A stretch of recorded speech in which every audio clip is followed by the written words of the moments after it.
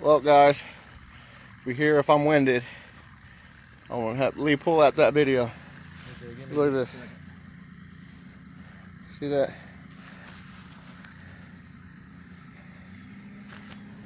Had to dive in the lake to save that. I guess there's a radius as far as when you take off on a drone. I didn't know. Should have read.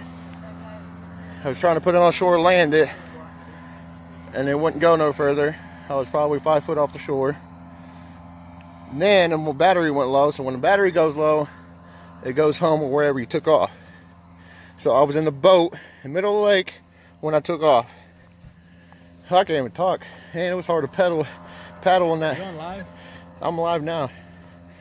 My phone is. This will be on Facebook in a couple hours. There it is, guys. You got a picture of the drone too that he saved.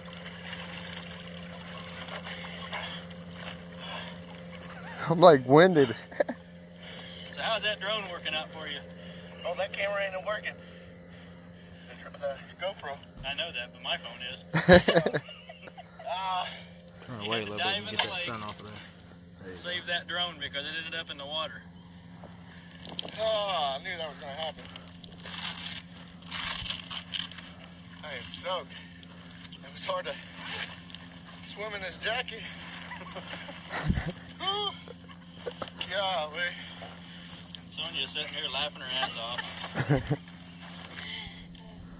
Oh, So what's the water temperature right now? About 68. So that's what happened. I think I missed the whole thing on GoPro. It was on the wrong side of the boat. Whew. But yeah, that's what happened. I went swimming today. Thank God I didn't lose my glasses. I jumped in. I was trying to take my jacket off. There was no way of me getting that jacket off as fast as that drone was. Let's see. I was right in the middle of that lake right there when I had to jump in and save my drone. My jacket's wet. I'm wet. The only thing I managed to get out was my keys. All the water. So here at the charity here at Salamonie do a boat ramp. If you guys can make it out at 3:30, do some raffling. If you guys want to donate some money, that'd be great. So I'll catch you guys later.